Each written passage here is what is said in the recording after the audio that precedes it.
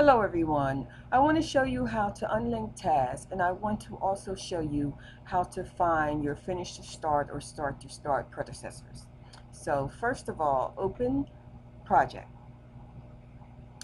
I'm going to select a group of tasks, and then I'm going to the schedule group and I'm going to click on the unlink command. And you can see my tasks are now unlinked, and project is highlighting all of the dates that are affected.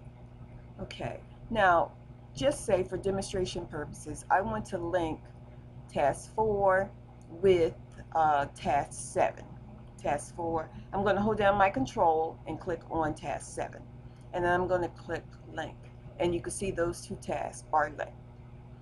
I don't want to do that, so I'm going to undo.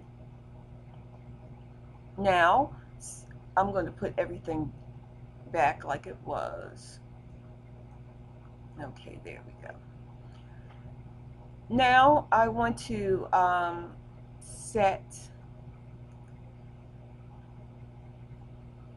instead of having finish to start, I want to have start to start. So what I did was I clicked on the task that I want to change, double clicked on it, and I'm going to the predecessors tab. Another way you can do this is if you click on the task tab, okay, and then you go to the properties group, you click on information, and then you go to the predecessors tab.